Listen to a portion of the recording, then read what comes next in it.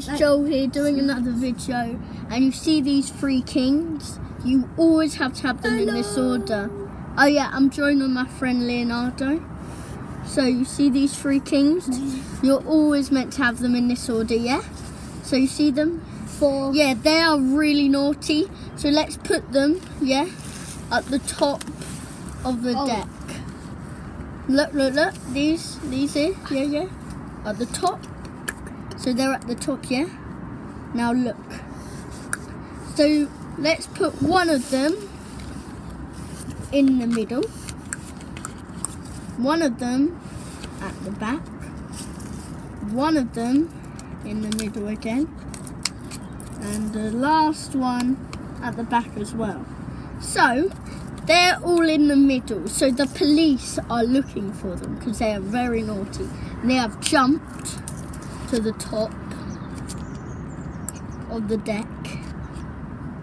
Oh, isn't that cool? Yeah. Do you want to learn it? Well, press that subscribe button and like this video. Leave a comment down below. So yeah, you don't need bicycle cars. We are outside, yeah? So you get those kings, and when you get them, you have 4 cards behind. Isn't that cool? 1, 3, how would you take that off? 4. So yeah, like that.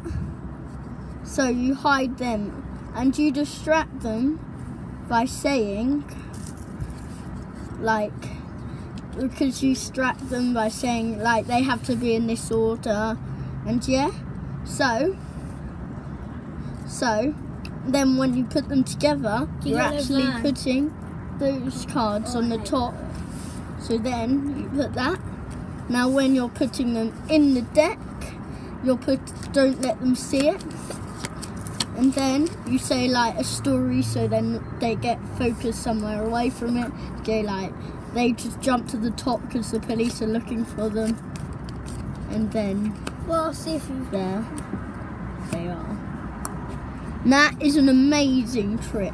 My dad taught me that. He isn't a magician. But comment if you like that, and please like, comment and subscribe for the moment. Oh yeah, that was one of my daily videos. So